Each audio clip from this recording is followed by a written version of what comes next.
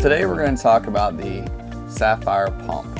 Any medication that we're given through an IV drip, we are utilizing this pump. What this does is just make sure we're given the right medication at the right rate.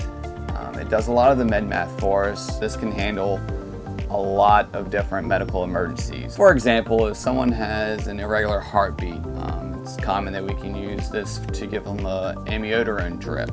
Or if we have somebody who is in severe respiratory distress, we can do a mag sulfate drip.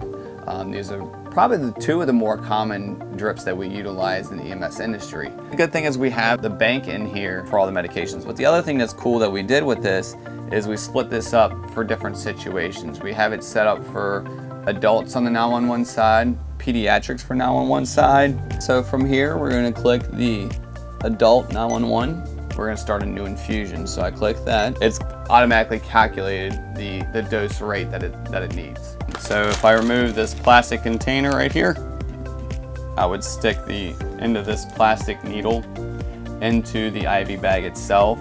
This side door right here opens. I would put in this cartridge.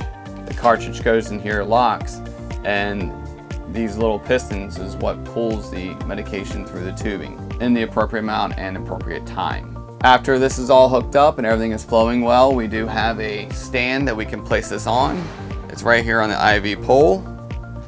You would just put it right in and it sits in place, and then the IV bag would hang at the top and the tube would come straight down and go into the side portion. So if someone does not get enough medication, they're not going to get better. Or if we give too much, we could actually make matters a lot worse. Not only do we use these pumps, but we also use the medication cross-checks to make sure that we are giving the right medication at the right time.